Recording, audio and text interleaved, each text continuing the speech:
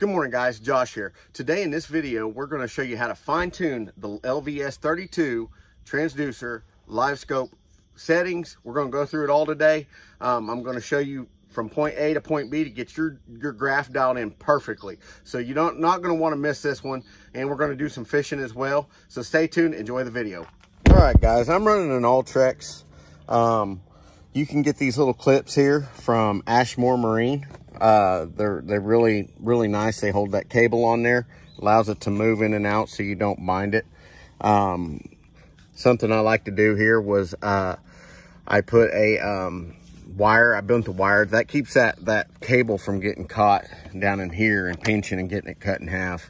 I've done that and it's no fun. So anyway, you want to build you one of them. It's really cool, kind of holds it out there. When you buy the kit, they come with a little round clip, but it breaks as soon as you hit a dock. It breaks. So I built this. It kind of, it'll bend out of the way and stuff, but that's pretty cool right there. All right, so let's get into it. All right, so as everybody knows, I've got my transducer mounted on the barrel of the trolling motor. There's several reasons why, in theory, why I mount this transducer here. A lot of guys have it here. A lot of guys have it on the shaft. So let's go and get into it. So the reason why I mount mine on the barrel is because, in theory, like I said, this is my opinion. I could be dead wrong about this, but I'm running the LVS32 double wire, the old style, the Gen 1 transducer, and my image is crystal clear. I mean, crystal clear. I can see in the rocks and I can see everything. So I think this has a lot to do with it. Okay, so basically what I did is I mounted it on the barrel for the reason of, when it's mounted on the shaft here and you got your transducer looking up here, this right here this is a big magnet. And what I think is this creates a force field around it in the water. Water is a good conductor of electricity. So I'm thinking that this force field around this and this beam happening to shoot through this force field is causing an image that's not so great. There's guys out there that do have a really good image with that being on the shaft of the trolling motor, but I think that they've got that perspective mount that pulls it out here just a little bit, so then beams kind of kick away from that. But if it's mounted on the actual shaft and the transducer's right here, I think that's just a bad idea. I think because the beams, the way they come out of this transducer, I think they shoot through this head of this trolling motor, or at least the force field around it, and I think that's what's giving you a bad image. So basically what I did is I mounted it on the barrel, and I've got the 8-degree mount, as you can see right here. And what I did is I mounted it flush. The bottom, this is your down imaging, this is your mid imaging, and this is your forward imaging. So what I did was I mounted it flush with the bottom of this. Okay, so now my beams have nowhere to, they don't have nothing to shoot through. I get a full image. And I put this rubber piece in there for just kind of to keep interference down. I don't think it really matters. That piece is plastic, but I did it anyway. I put it in there for interference reasons. You probably don't need it, but I would put one in there anyway.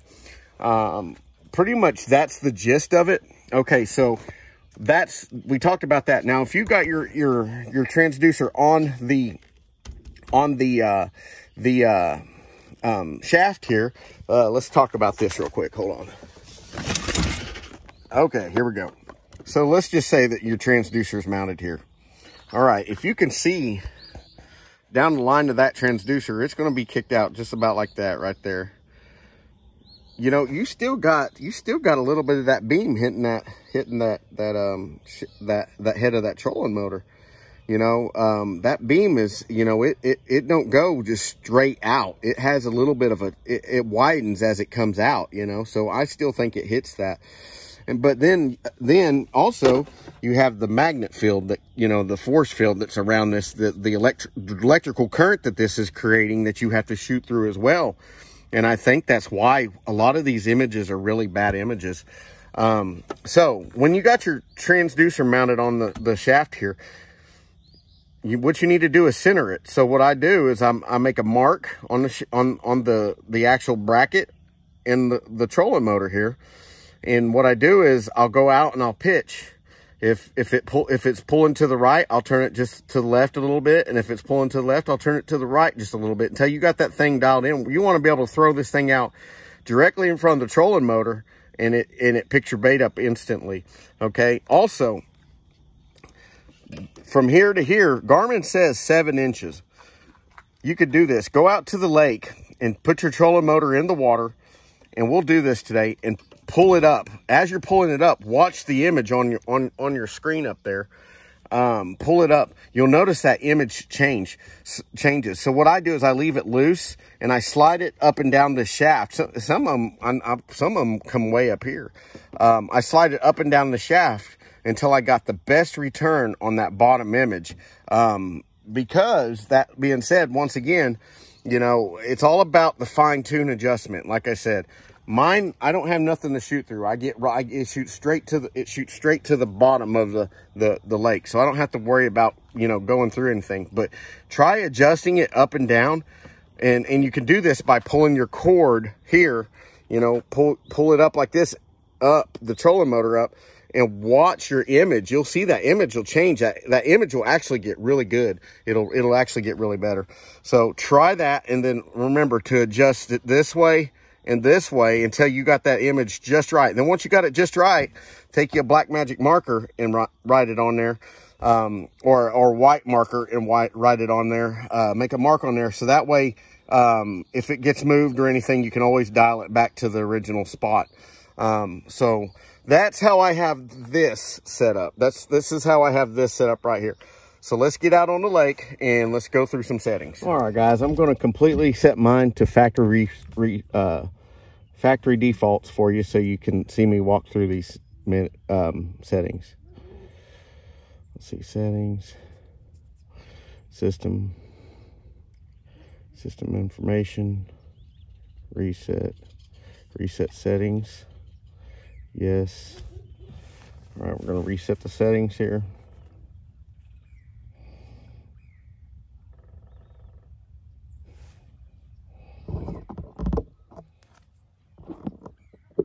All right, guys, we've got it reset. I'm going to hit agree. United States. English. Choose to quit up. Save. Okay. Powerboat. Minimum safe depth 3 foot. Shallow water alarm, no. Vertical clearance. I'm just in a bass boat. 500 feet. Collision time, 1 minute. All right, we're going to accept. All right, so now we're going to go into the Panoptics. That's completely the old image right there. So, not too bad. We're shooting at 113 feet. It's 50 foot in front of us. That's not a bad image. I mean, that's a fishable image right there. That's not bad, but we can make that a lot better. So, all right, let's go. First off, let's hit this. Let's go backlight. Let's turn that up so everybody can see it. Back. All right, here we go. And your backlight really can really affect, and this is something that a lot of people overlook. You see how bright that image is now? You turn that backlight down just a tad bit. Now watch this. Look at that image now. So it's when it's all blowed out and saturated from the color, you can actually turn that backlight down and get you a little bit better image. So, all right, here we go. So menu. We're going to go into gain.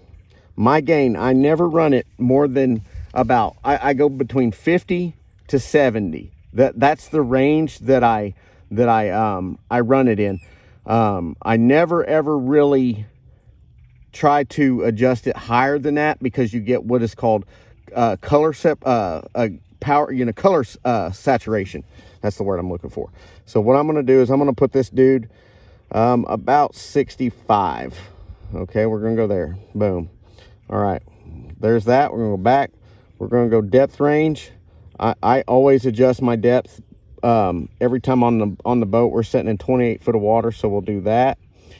Okay, then we're going to go forward range. We know that that's odd. We don't do the auto, so we're going to zoom it into about 61. Now listen, when you're searching for fish, shoot it out to 50 to 70. When you get closer to what you're wanting to fish, zoom it in. For crappie, if you're bass fishing, leave it shot way out there. You know, never go more than a cast. If you can only cast 60 feet, then shoot it at 70 feet. There's no sense of blurring out any more than you have to. All right, so let's go to sonar setup, appearance, color scheme. We're gonna go to copper. I like copper. It's easy on my eyes. Black emerald is another good one, but I'm a copper guy. You can adjust this how you want it. Okay, color gain. This is a lot of people say turn this dude way up. Look how much it blows that image out. It saturates that image. You never want your color gain to be more than 5% of your overall gain. Rather, 5%, no more or no less. So I'm at 65, so I'm gonna go with my color gain. I'm gonna go around, I'm gonna say 67. 5%, guys. This is important right here. So back up, we're gonna go to color limit. The color limit is for the newer transducer. You can really saturate it out. Now that looks like active target and the other hummingbird Mega Live. This new this color limit is for the new transducer. I don't use it. Some guys will say that it really helped it up. I think that to me it really doesn't make a difference, neither here nor there. Okay, so we're going to go into layout. I'm going to turn my grid overlay off. I don't need to see my lines. I have ADHD real bad, so that just bugs me. I don't need to know how big the fish is. I've done this long enough, and I've had this unit long enough that I know how big that fish is going to be. All right, so reverse range. I'm not fishing behind the boat. I'm fishing in front of the boat. I don't ever fish behind the boat. So I go to a minimum. I turn that to minimum, which moves that back just a little bit. That's a pretty good. You can go full, or you can hide it completely, which then you don't see nothing under the boat. I want to see a little bit under the boat, so I do minimum. Let's see here. On-screen control, blah, blah, blah, blah. We're good there. All right, now, noise rejection. Noise rejection, a lot of people, they'll leave it like it is. You know, it's on high right now. I've got it on, or it was on medium. I put mine on high. Now, if your image starts glitching, or if you have if your image is really posy, jerky looking, and you get a delay, that's a power issue. You need to look at your power source. Okay, because you should not have any delay in this. And if it delays, you've either got a processing issue, or your power supply is you've got something that you need to do with your power supply. Either be the wire size, or the connections, or I would look at how many volts you're shooting to it, etc. Okay, so TVG, time variable gain. Hold on. Hold on, guys. Sorry. Sonar setup. TVG, time variable gain. What that does is it takes more clutter out of the water. See how it lightened it out? You can really go to high. It really filters that particulates in the water. If I'm fishing deep water, I absolutely use my TVG. If I'm fishing, I would say, but 12 foot and shallower, do not use your TVG. So today we're going to be fishing a little bit deep, so I'm going to leave it on low. Ghost rejection, I always put my ghost rejection on medium. If you look here, it doesn't really do much, but I like medium. That's just been my setting. You can do with whatever you want there. Kind of go by how your image reacts to that. Okay, data low insulation. So your focus, this is what lines your bottom up. Here we're kind of getting out here. Let me scoot up here just a little bit closer to this pillar. Right there's a bass chasing. That's what I was catching yesterday. There's a bass chasing that bait ball right there. See, you see him right there? Right there. That's a bass. See him eating it? Oh, that's cool. Boom, he's in there eating. That's what I was doing yesterday, and I caught a 8-pounder. So we're gonna go back. We're gonna go back. That image is that's pretty much it right there. I mean, there's you can go, like I said, you can go to your focus right here, your insulation, your focus.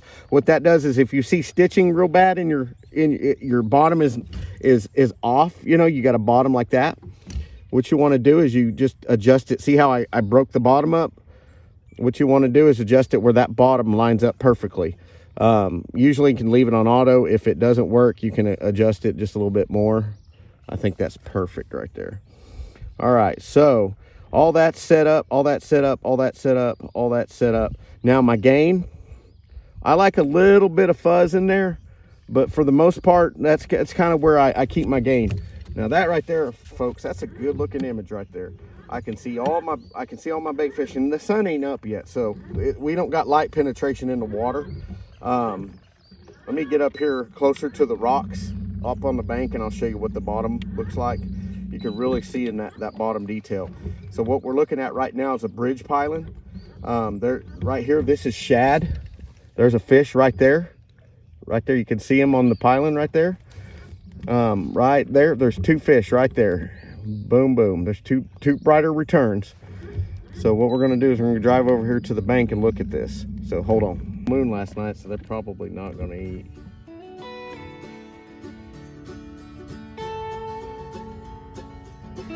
Got you that time. That was a good one right there.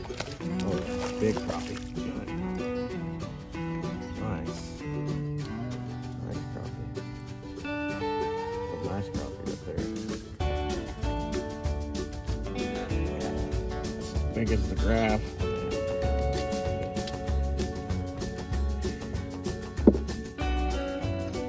That one, that's a nice one right there. 13, 14-inch fish. All right, guys, let me show you what I'm doing today. I'm using the Crappie Reapers. This bait, there's not a name on it, so I don't know what it is. But what I'm actually doing is they want a really tiny profile right now because it was a full moon last night, so they fed most of the night and migrated. So during full moon phases, they don't, you know, it's just a tough bite. So what you want to do is you want to go super small. So what I'm doing is I'm cutting the ends of these tails off and using those with obviously a 1/8 ounce Eyehole Jig and some of the Eyehole Jig niblets. Just like that right there. That little tail dances, you know, comes off that big old 2.5-inch bait, but it gives that perfect little profile. And man, I'm telling you, they can't resist it. But I mean, that tail just sits there, wiggles. But that's what I'm using right now. Drop it down on their nose and just slowly raise it up. Pow, they hit it every time. So I'm using today, I'm using the 12-foot precision jig rod by Catch the Fever. Fantastic rod with a fluter reel. It's awesome. So let's get up there and catch another fish. Giant crappie.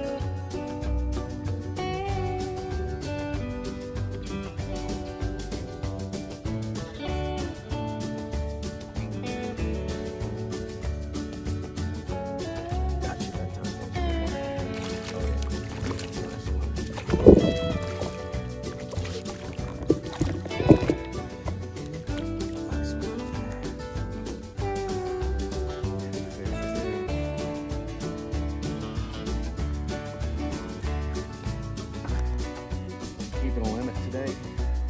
With that, we needed some crappie. A nice one right there. Good, solid 12, 13-inch fish.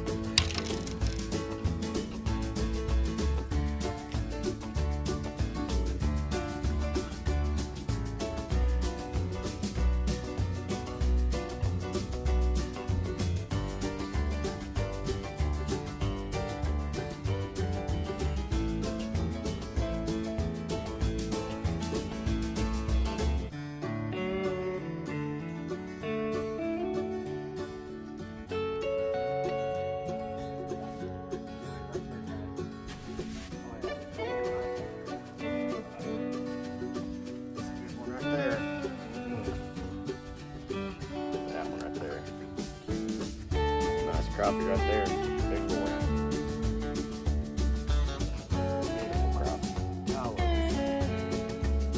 Love this time of year right here.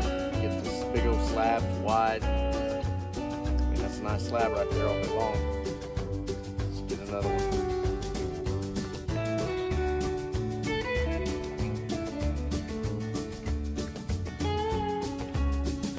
That fish.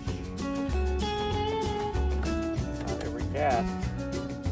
Nice fish right there.